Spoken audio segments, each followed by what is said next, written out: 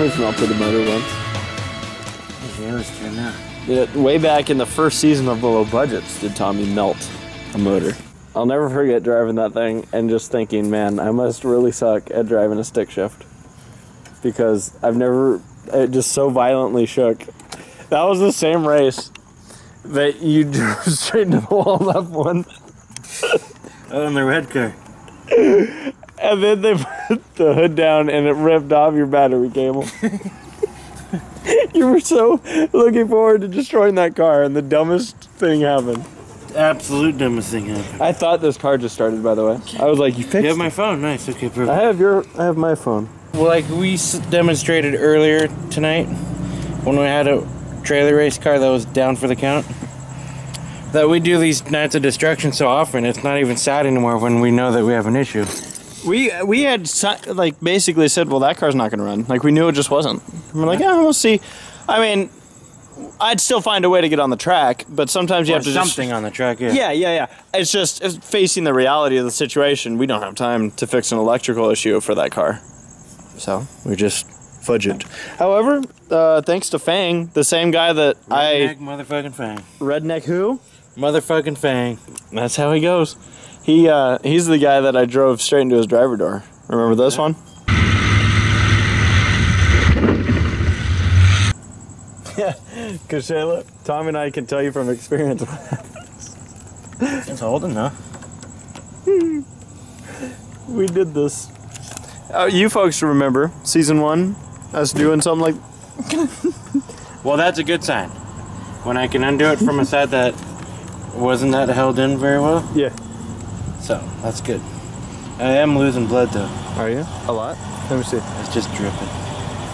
I'm a leaker. Oh, you're dead. Well, and you drank That's why antifreeze. you wear protection!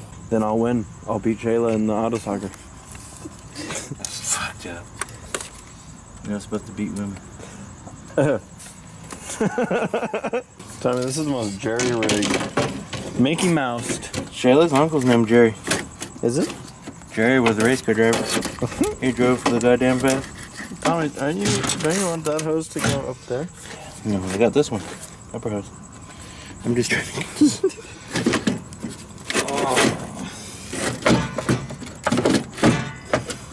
Why didn't you attach it when it was out here? I don't even know if this right end is gonna fit. Hey, look at that, it kind of fits. Why didn't you clamp it? Because I'm not Jed. What? Who's Jed? Jed Clampett, the Beverly Hillbillies. Jed Clampett? Uh-huh. Jed Clampett? Who are you, Tommy? Who is Tommy Mason tonight? Jeff Foxworthy? Only old people know that joke. Like Matt. Panama Matt. It's entertaining for sure. Like, I got one guy who's a coworker at Pep Boys. He goes, he's like, yeah, I need this, and my coworker goes, well, I don't have that. It's not an OG part. And he's saying this to like random people. I'm like, I'm pretty sure they don't know what OG means. Again, it's gonna be a lot better than what you were gonna have. Yeah, I was gonna get you a new one in the morning, but one in the morning. But guess what? I really good That's what I mean. boys This is in a the lot better because this is custom. This is like a. This is with love, made with love. It took This is a handmade 10 hours. present. This is a 10-hour mistake. Put your blood into it, I guess. He did, didn't he? My sweat, my blood.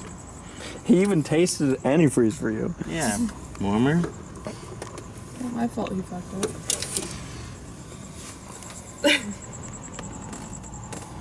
Hi. You're doing all this work and you don't even know.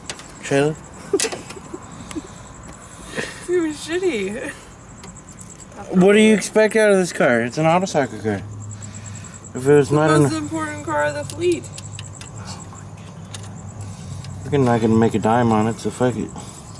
For what it's worth, didn't the last Derby car win without a radiator? Yep. I remember it well. I remember it playing hide and go seek with you. This is some fucked up shit. Ladies and gentlemen, at the low budgets, you never know what we're gonna fuck up next. This is a perfectly beautiful Toyota.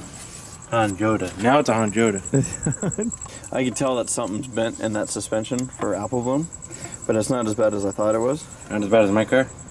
No, I doubt it. Turning left to go straight. My car's I think turning right to go straight. Oh yeah? So if we drive side by side, we should go straight. Tom is showing how strong he is. I'm a pimple popper. Shayla, I hope you're getting sentimental with this car. Because I know you've always disliked it from the start.